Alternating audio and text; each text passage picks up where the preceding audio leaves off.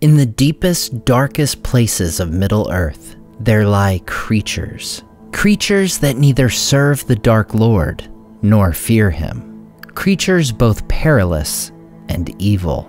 Today on Nerd of the Rings, we cover the Watcher in the Water and the Nameless Things of Moria. The nameless things that dwelt in the depths of the world are some of the most mysterious beings in all of Middle-earth. Our first clue of their existence came even before we meet the Watcher in the Water in the Fellowship of the Ring. It is in The Hobbit where Tolkien gives us our first indication there were older and fouler things than orcs in the deep places of the world.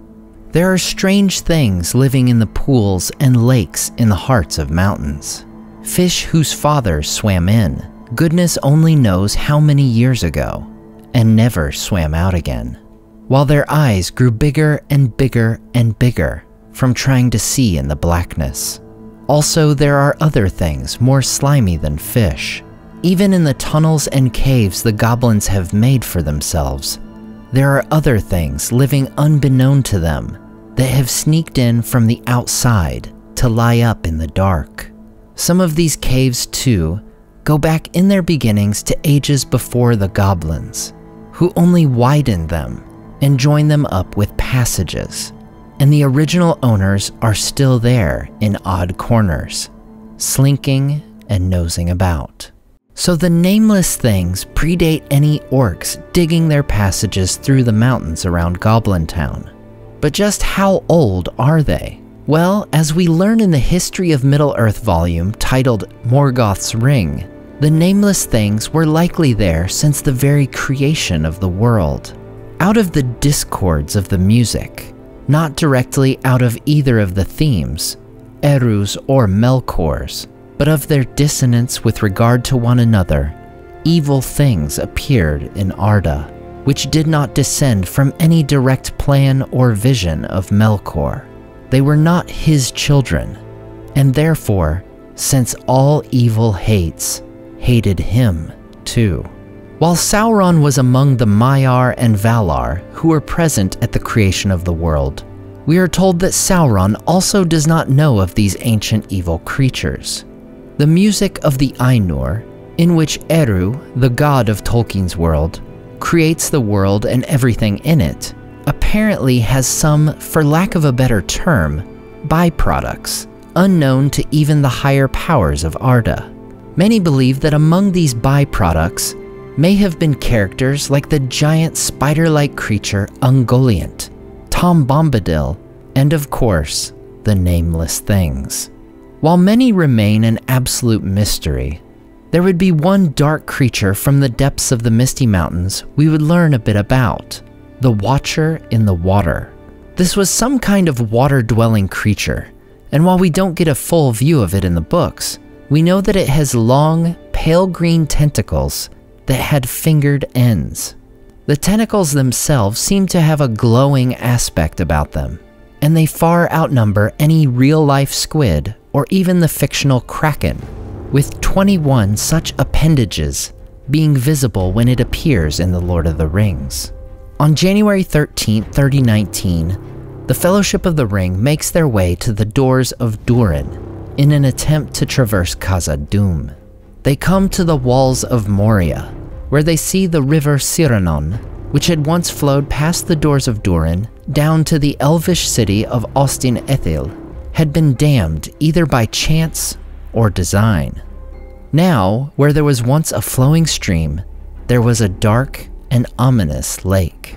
Personally, I believe this collection of water allowed for or caused the opening of a connection between the lake and the deep underground waters beneath the mountain.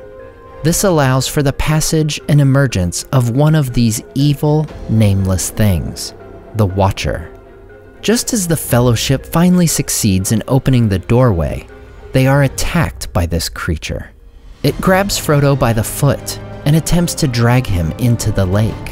After Sam slashes at the tentacle that grabbed Frodo, he is released, and the group retreats through the doorway, pursued by several of these tentacles.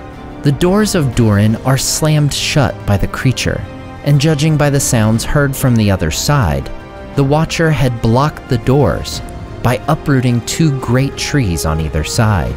Now within Moria, Gandalf draws attention to the fact that the monster had gone after Frodo first of all the Fellowship. This seems to indicate that the creature itself was influenced by the One Ring. As we know from the story of Isildur's death, dark forces such as orcs can indeed be drawn to the ring itself. As the Fellowship makes their way through Khazad-dûm, they finally come to the Chamber of Mazarbul, discovering the book where they learn that this was not the first time the Watcher in the Water struck out at the door of Moria.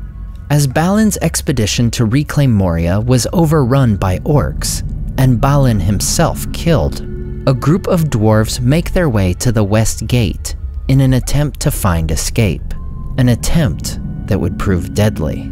Gandalf reads of it in the Book of Mazarbul. The pool is up to the wall at Westgate. The Watcher in the Water took Owen. We cannot get out. The end comes. Drums. Drums in the deep. They are coming.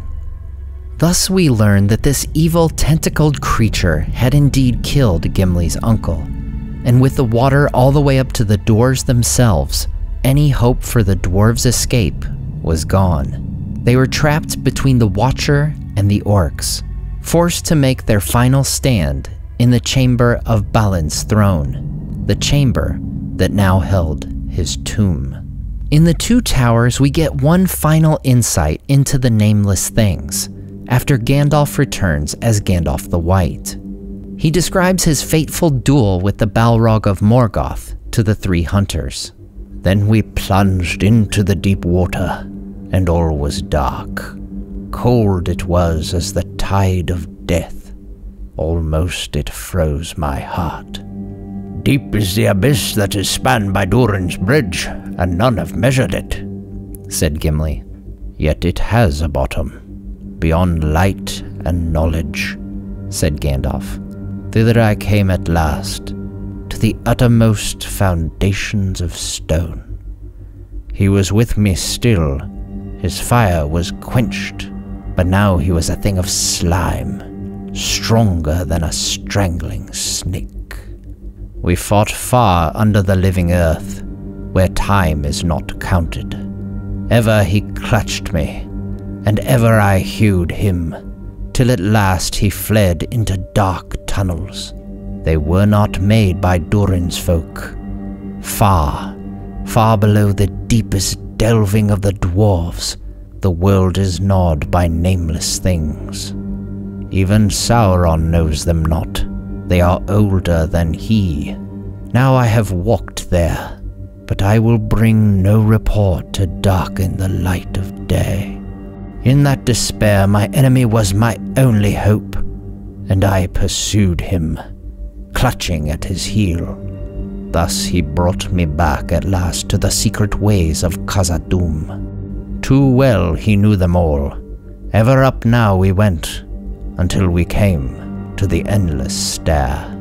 Here Gandalf reiterates what we know about the Nameless Things, burrowing in the deepest places of the world.